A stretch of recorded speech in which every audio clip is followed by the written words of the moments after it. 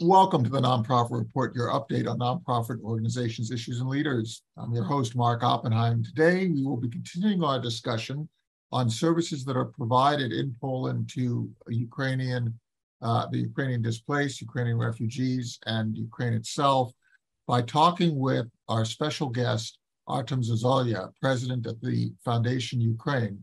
And Artem, we are so appreciative of your presence and your guidance as you describe to us some of the needs that you are fulfilling. Thank you so much for joining us. So talk about your founding of the organization and the type of services that you provide. Our organization were founded in 2013, and our founder, who was honorary consul of Ukraine, Grzegorz Dzik, he is a Polish businessman, and he really wanted to create some independent organization that will help Ukrainian migrants who fled Ukraine, like in this first wave after the start of the war, after the annexation of Crimea, and the war in Donbass when war started. So Poland got like maybe million newcomers, and a lot of cities were unprepared for this scale of migration back in the days, and then that's why he created our foundation, and that's why we are doing like our adaptational and educational activities and projects for like 8 years until now. And I'm so glad you reminded us of this historical fact that really the Russian invasion of Ukraine not only started in 2014 when the peninsula was annexed, but before then, Russia was, just as had happened in Georgia, was beginning to impinge in the Donbass, in the Luhansk region, and there has been an attempt that has now built to this full-on war to annex and control parts of Ukrainian territory. So your founder was responding to those displaced, and even in those early days, we were talking about 1 million people who were coming over trying to figure out how to continue their lives.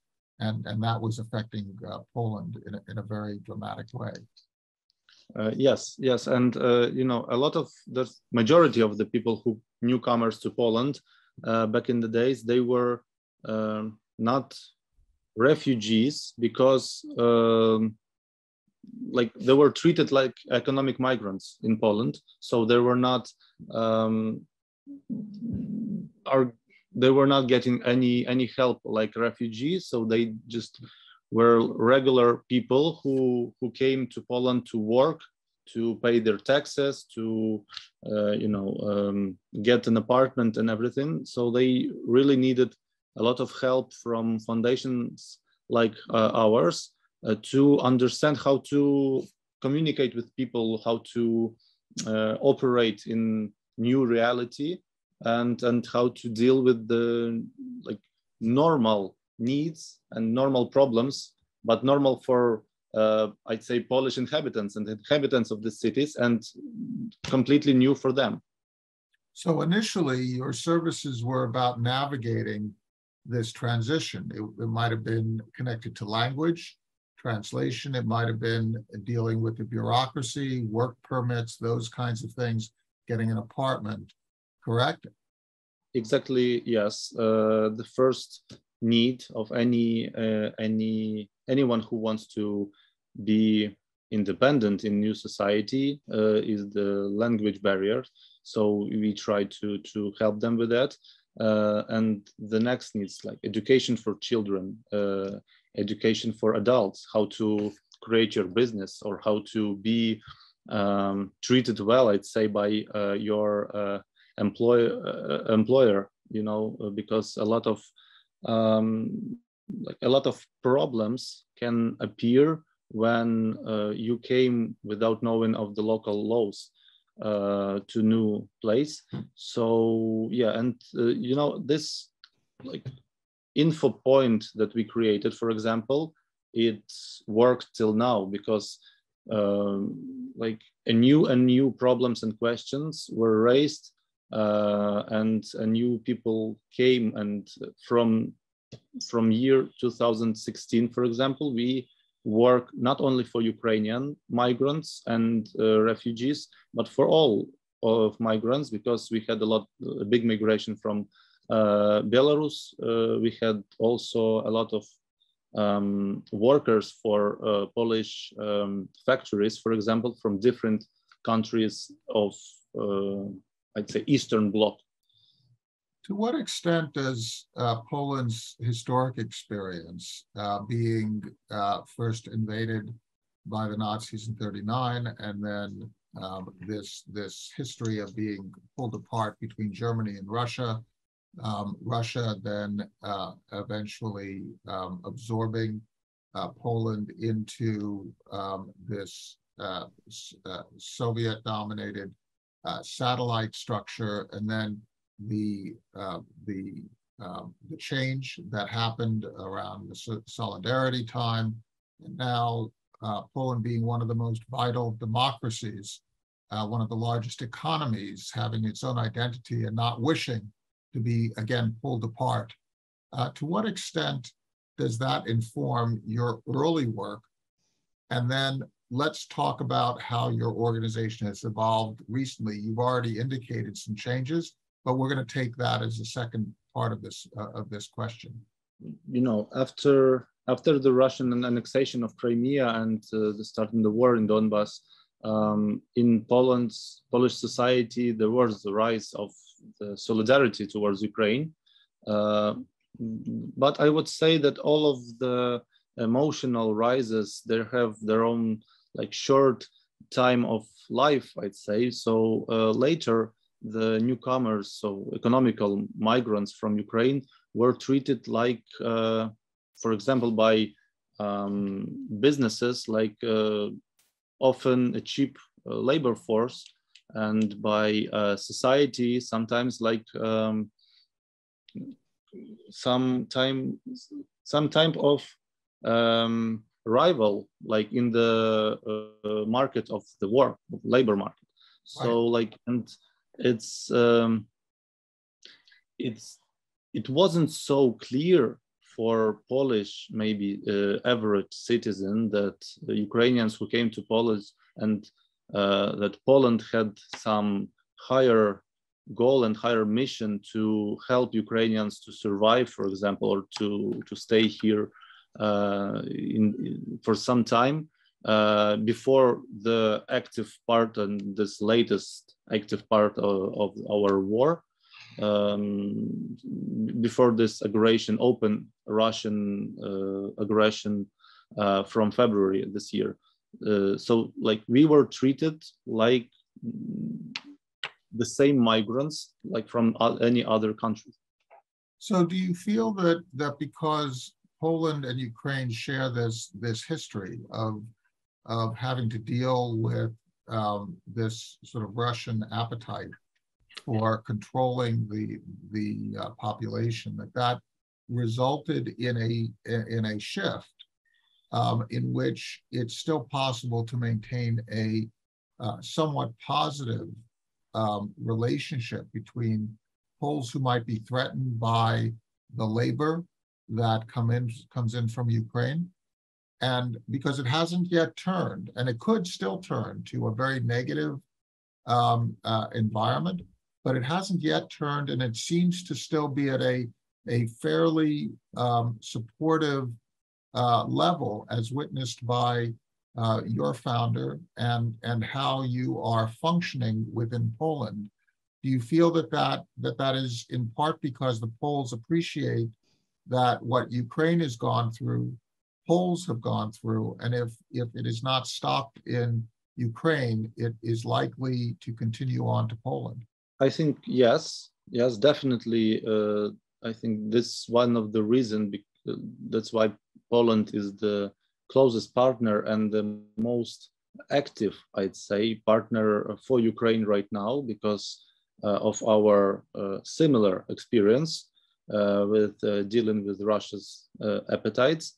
But I think, and also it was like all this movement and the passion and energy that were created and all this help that was it was really unimaginable scale of help. Also, it was created by the fear that nobody knows what will be next. But right now I see some kind of shift towards the fear of some lower level of your own personal life, work, and level of your family's wealth. So I think that's why we should be prepared that this emotional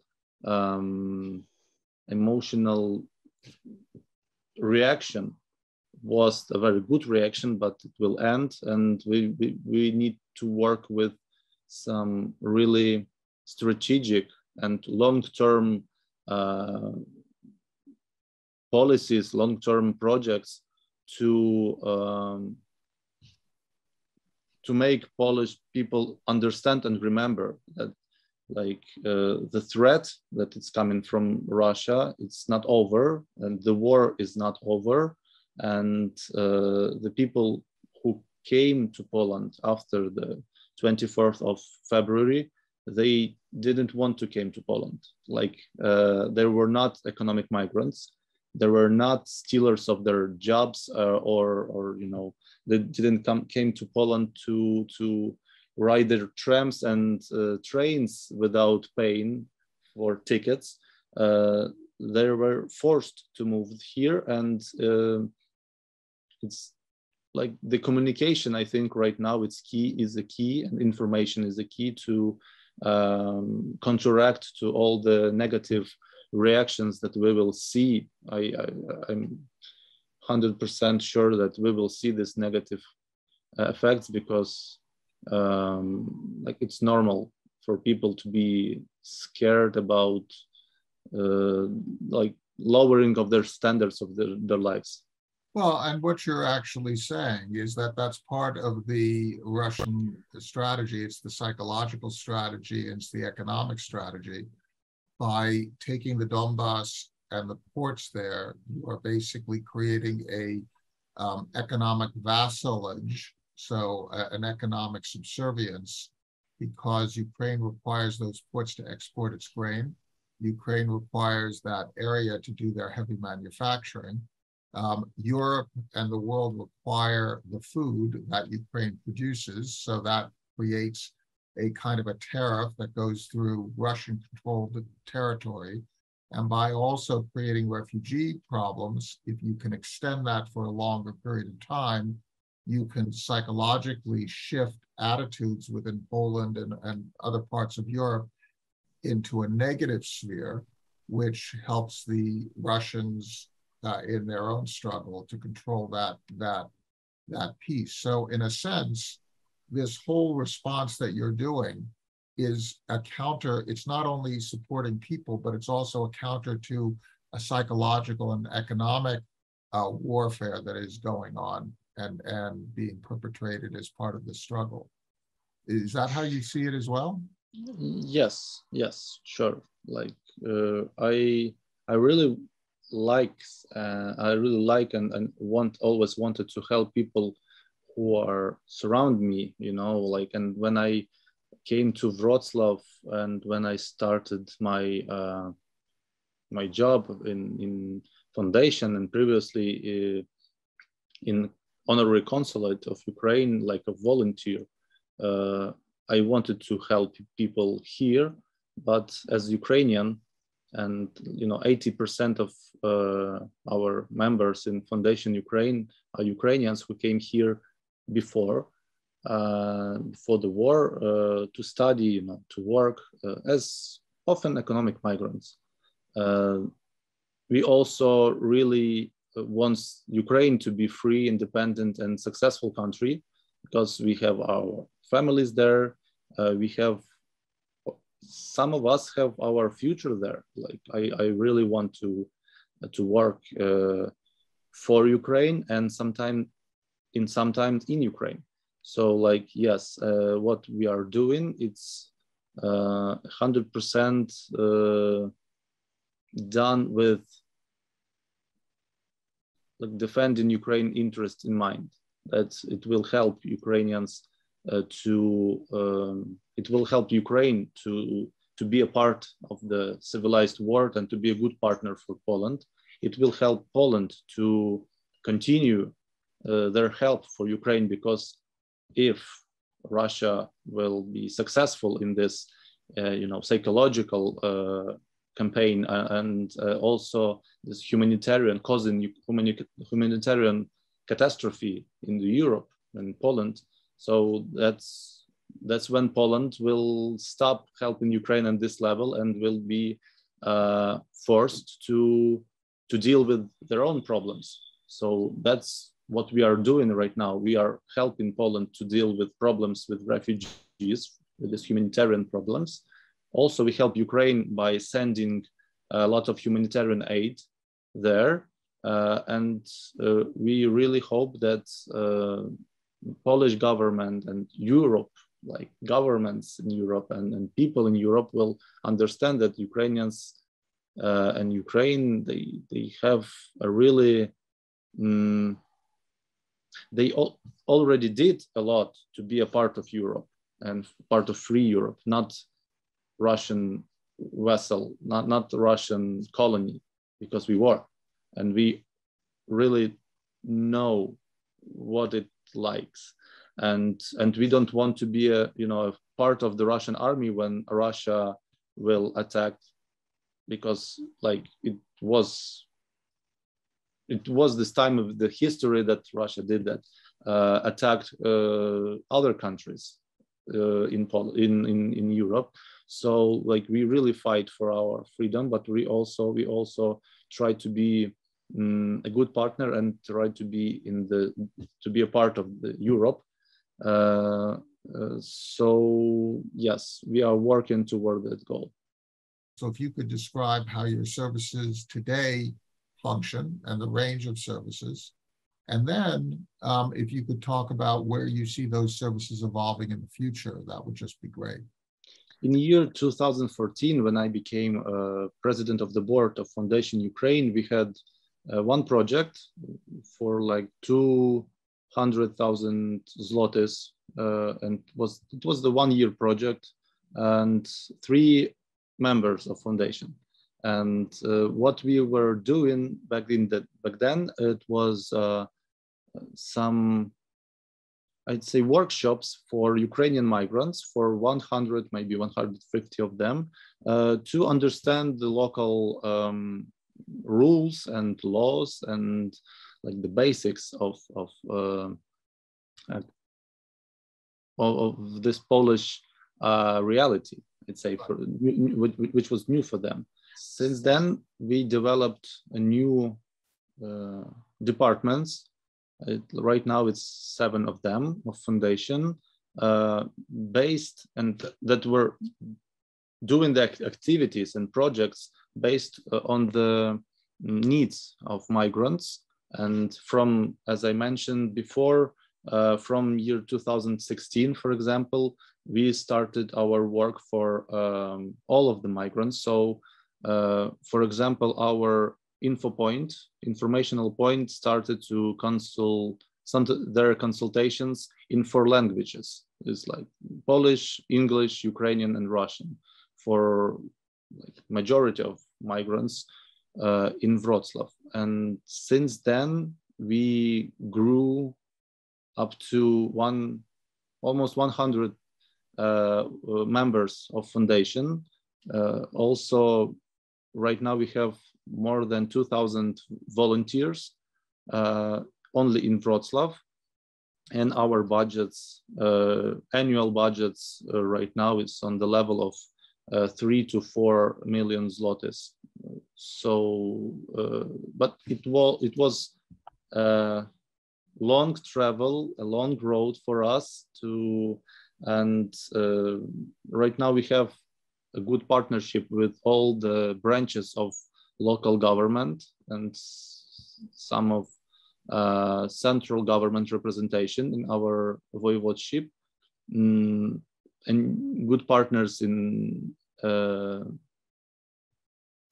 other NGOs and some businesses, local businesses in Wrocław. You've scaled up considerably over this time. Where do you see this going forward? Because as for me, this war is not going to have a quick end. I think there's going to end up being a stalemate. I don't think that the Ukrainians will give up territory in the Donbass and Luhansk.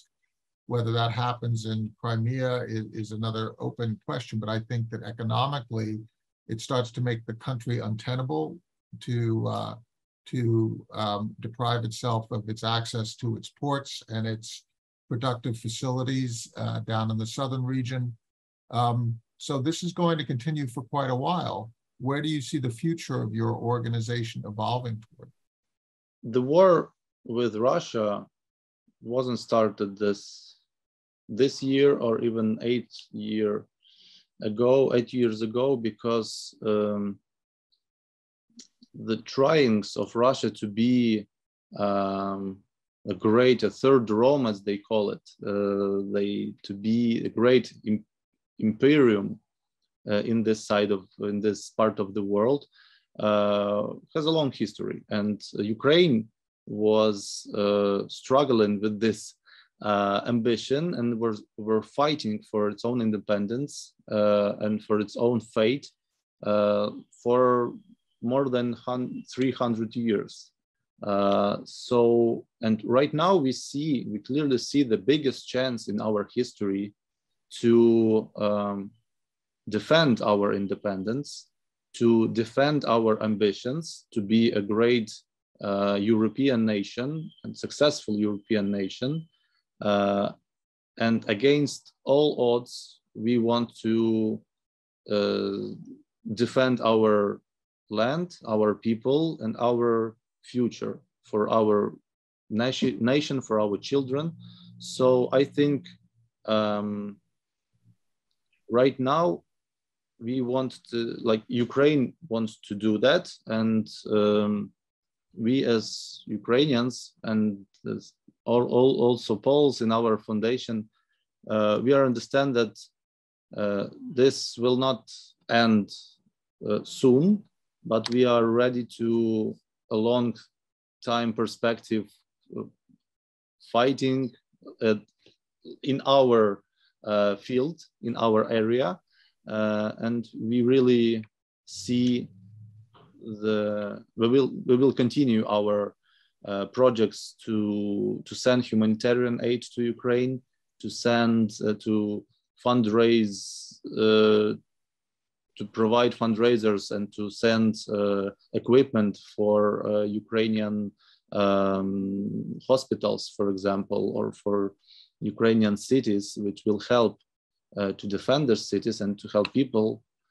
We will continue our work here in Poland with helping migrants and refugees who come in here. Also, we will really, we want to help Ukrainian students, for example, youngsters who will come here to grow as the European specialists, managers, and skilled people, because partially they will rebuild Ukraine in the future. So our goal is to continue and grow and to continue our activities toward the, I think, development of the new big European nation, free European nation, and also with defending the country that this nation will live in. What you're pointing out is that this is a civil society struggle for understanding, for cross-cultural, cross-border collaboration, for mutual support, and that struggle is just as important as any other part of this struggle. If we're going to have a peaceful world, you are part of it. Artem, Zozulia, thank you so much for sharing the work that you have done as president of the Foundation Ukraine, and please thank your numerous volunteers, your staff, your leadership, your funders. You are doing wonderful work, and it is important work. If we're going to have the world that we wish to live in, then we all have to behave in the way that you are modeling for us. Thank you so much. Thank you a lot for your attention to us, for your sharing with the world about Ukraine and our deeds and our struggles. Thank you for the excellent translation, Mr. Jan, and I really appreciate it, and I wish you a good day or evening, and we will build a better future for all of us. Thank you for your share of your job. Thank you. Take care.